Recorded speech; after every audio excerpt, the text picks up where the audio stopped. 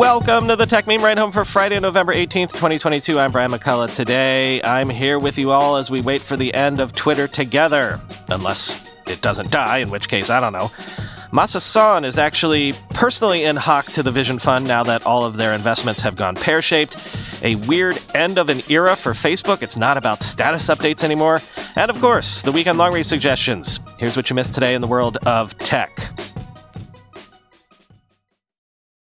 Quick note, there might be a few curses again in today's episode.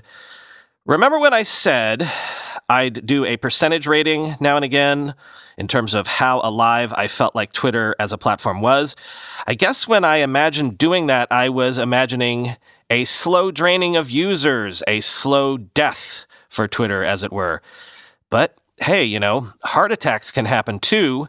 Twitter, as I write these words, is functioning. But I'll be honest with you, a lot of people last night, myself included, thought it would maybe be 50-50 if it would even be here this morning. That was because yesterday, hundreds of Twitter employees posted farewell messages and salute emojis in Slack and tweets, announcing their resignations after Elon Musk's so-called hardcore ultimatum. Quoting Alex Heath in The Verge. Twitter had roughly 2,900 remaining employees before the deadline Thursday, thanks to Musk unceremoniously laying off about half of the 7,500-person workforce when he took over and the resignations that followed.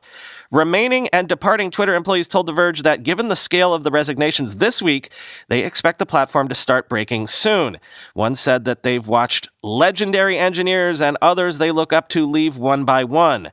Multiple critical teams inside Twitter have now either completely or near completely resigned, said other employees who requested anonymity to speak without Musk's permission. That includes Twitter's traffic and front-end teams that route engineering requests to the correct back-end services. The team that maintains Twitter's core system libraries that every engineer at the company uses is also gone. You cannot run Twitter without this team, a departing employee said. Several members of Twitter's command center team, a group of engineers that is on call 24/7 and acts as the clearinghouse for problems internally, also tweeted about their departures. If they go down, there is no one to call when shit breaks, said a person familiar with how the team operates. The team that manages Twitter's API for developers has also been severely gutted. In a tweet Thursday evening, Musk said, quote, "The best people are staying, so I'm not super worried," end quote. Now, I've also heard that HR and payroll is basically gone. It's kind of hard to keep people working for you if you can't pay them or pay out their severances. The team tasked with rolling out Twitter Blue, Elon's big product push, are also rumored to have left yesterday. The lead web engineer is reportedly gone. Sources told Bloomberg that as it became clear way more people were resigning than anyone anticipated, Elon softened his remote work stance yesterday and called meetings to try to convince key colleagues to stay.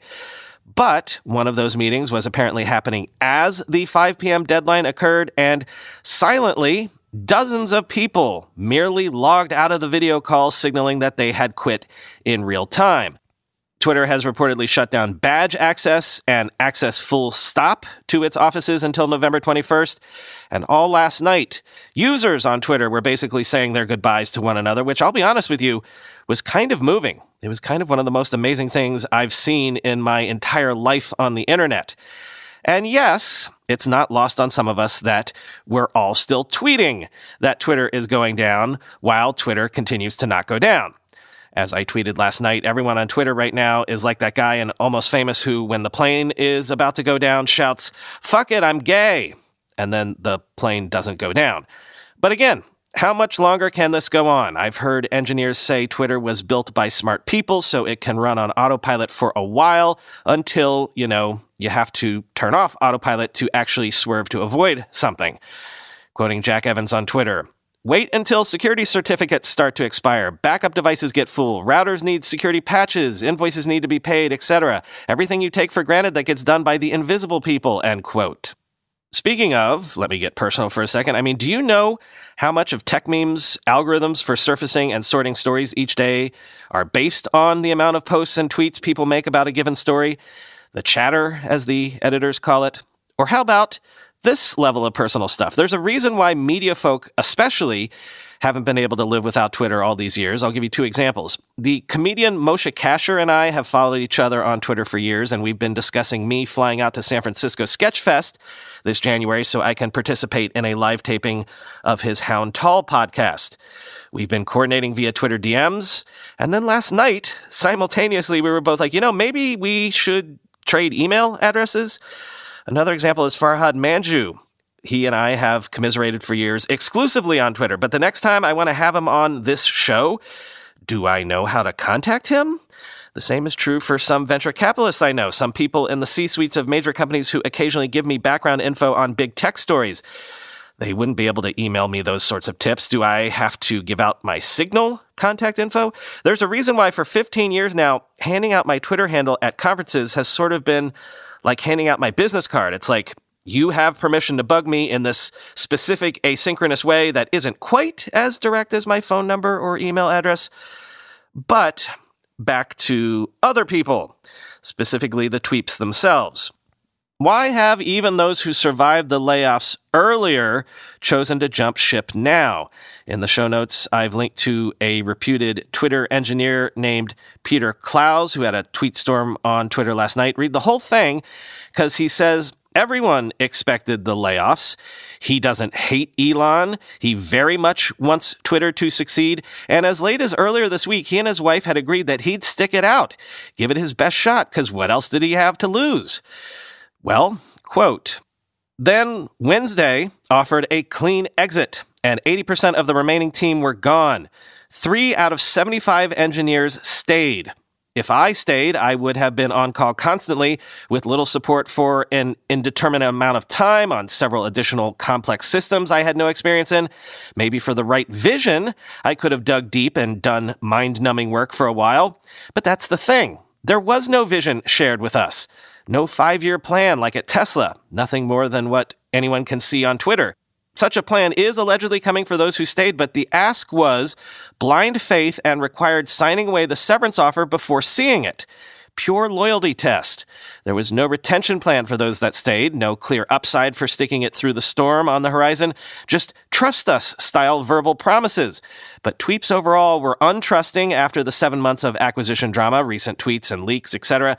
So my friends are gone. The vision is murky. There is a storm coming and no financial upside. What would you do? Would you sacrifice time with your kids over the holidays for vague assurances and the opportunity to make a rich person richer, or would you take the out? To be clear, I love hard work. I do well with chaos, but I like doing it with people I like for a mission I care about and ideally with significant upside potential, financial or otherwise, to balance downside risk. Side note, being left solely to put out fires and keep services running isn't exactly what I dream of doing as an engineer. I just want to know what I am signing up for besides pain, end quote. And quoting not Bruno again on Twitter, of all the big social media behemoths, Twitter was the only one that truly inherited a 2000s forum culture. So it's only appropriate that it should die by the admin being incredibly divorced, having a personal meltdown, and pulling the plug on the servers for financial reasons, end quote.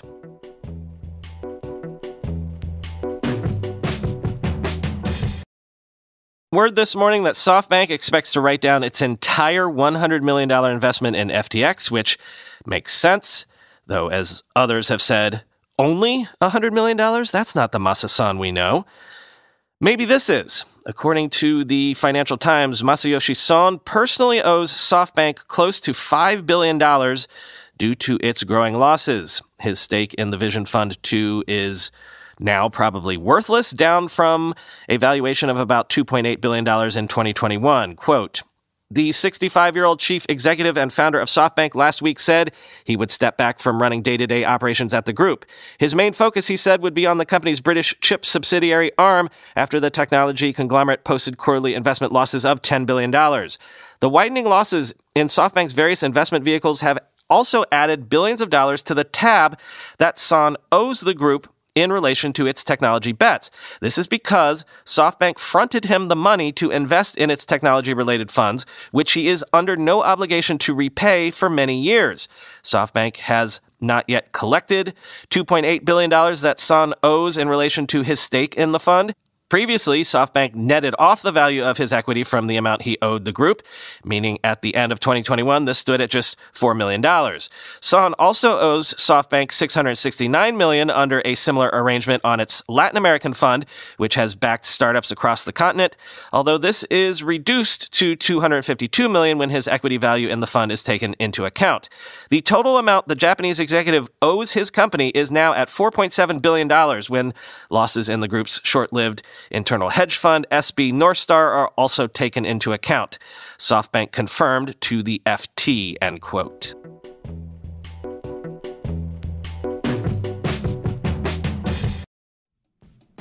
According to the newest Jamstack report, WordPress's market share is continuing to decrease, currently at 37% in the market, and dissatisfaction among developers is growing. While WordPress has no obvious successor yet, Storyblock is a strong contender. Storyblock builds a bridge between content creators and developers without forcing developers into a technology. Developers love Storyblock because they can use it with any front-end framework they prefer. Next.js, Gatsby, React, options are limitless. Create components like teasers, grids, or feature sections that can be reused anywhere as content blocks. Content teams appreciate the integrated commenting and discussion system. You no longer need to rely on tools like Google Docs to discuss your content or ask for feedback in a Slack thread or have email going back and forth to decide on changes. Simply put, development time is cut in half, and content teams can do more with less clicks using Storyblock's visual editor. More than 95,000 developers and content teams from brands like Adidas, T-Mobile, Netflix, and more already use Storyblock to scale their content operations. Register for the free product demo or test out Storyblock for free by signing up via storyblock.com/ridehome. Go to storyblock.com/ridehome. That's Storyblock with a K at the end, STORYBLOK.com/ridehome.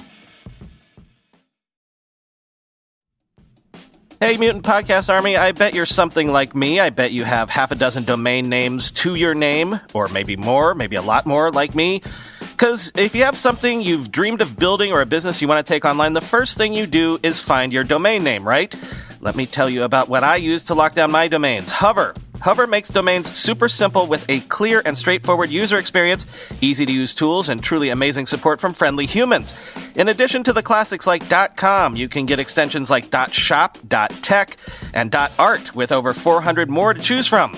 You'll be able to find the perfect domain name for your business, one that's memorable, relevant, and boosts your brand. You can buy a domain, set up custom email boxes, and point it to your website in just a few clicks. If you ever run into trouble, help is just a phone call or chat away. Secure, simple, and reliable, Hover is a trusted and popular choice amongst millions of people launching any kind of brand or business. If you're ready to get your idea off the ground with the perfect domain name, head to hover.com/ride and get 10% off your first Hover purchase. That's hover.com/ride for the official domain partner of the Mutant Podcast Army. And you can weirdly read this as an end of the era. If Facebook was built first and foremost, back in its college-only days, on the what are you interested in, single or in a relationship, or it's complicated toggle, interesting that Facebook plans to remove religious views, political views, addresses, and interested in, which indicates sexual preference, from user profiles on December 1st. Quoting Gizmodo, the small but telling change spotted by social media consultant Matt Navarra indicates Facebook wants you to think differently about its platform these days. In the early days of Facebook, people would spend blissful hours filling out their profiles. It was a different time. The information on your page played a much bigger role on Facebook than profiles on newer social media platforms where a bio rarely amounts to more than a few sentences and an occasional link. A decade of privacy problems has made it less fun and carefree to volunteer your personal information, leading some people to even enter fake details thinking they can fool the algorithms. The shift reflects Meta's broader public relations efforts. As a whole, the tech industry wants the public to differentiate between sensitive data and what you might call regular data. Meta will tell you that Instagram and Facebook don't use sensitive data for advertising, for example, though that change only came after researchers uncovered serious problems. Facebook had to remove what it called sensitive ad targeting categories such as race, religion, and sexual orientation after violating the Housing Rights Act by allowing advertisers to use its system to use those demographics to tailor housing ads, effectively discriminating against certain viewers. Advertisers responded by zeroing in on proxies, like targeting ads based on interest in Jewish holidays, rather than the literal fact that someone is Jewish. Facebook since removed thousands of other categories that are used for similar purposes, end quote.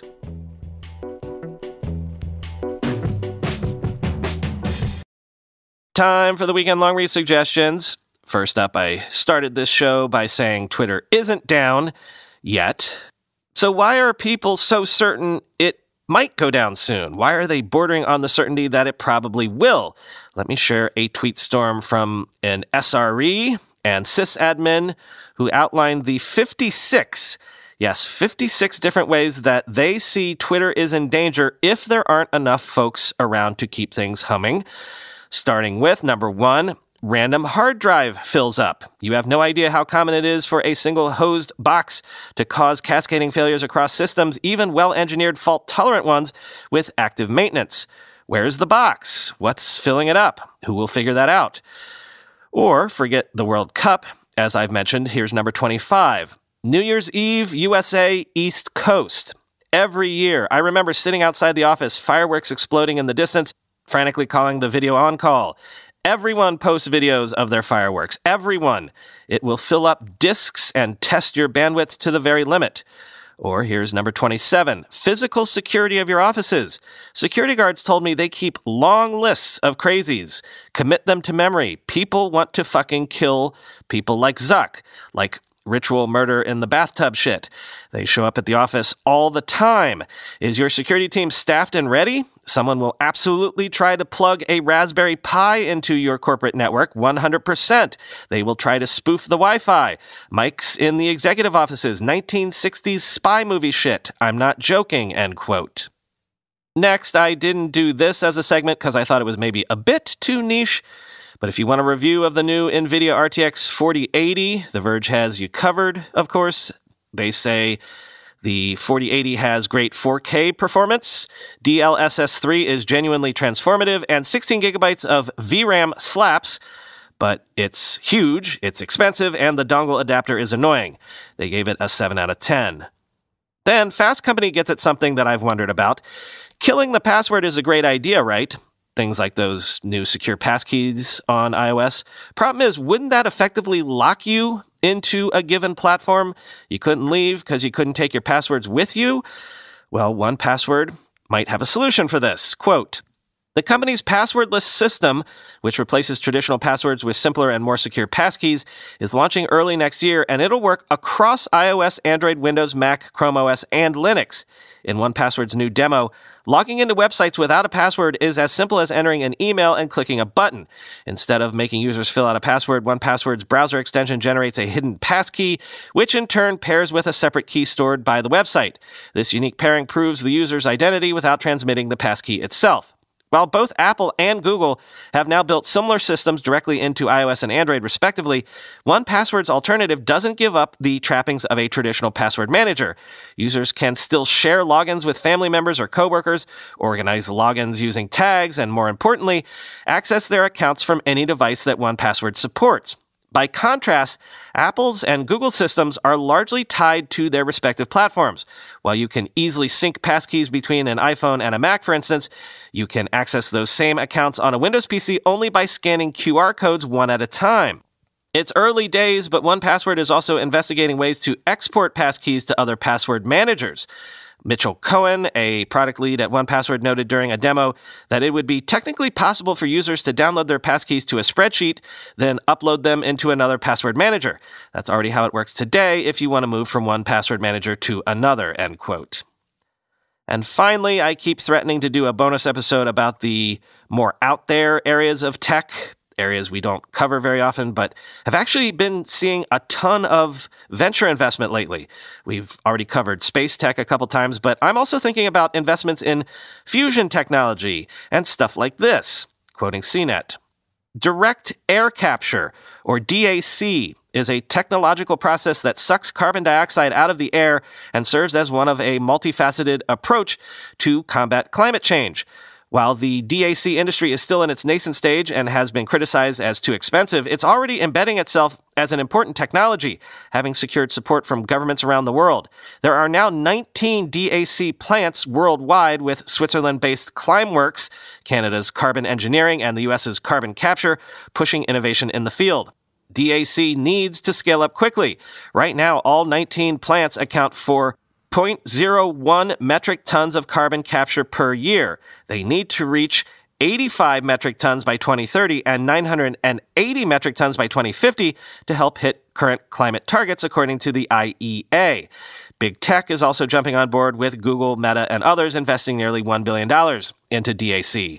Researchers are already imagining new ways of carbon capture. One idea from the company CO2 Rail involves putting DAC carts on trains. CO2 Rail says that its DAC train carts could remove up to 3,000 tons of carbon per year. Students at Eindhoven University of Technology in the Netherlands are touting ZEM, or Zero Emission Mobility, a concept car that sucks up CO2 as it drives, end quote.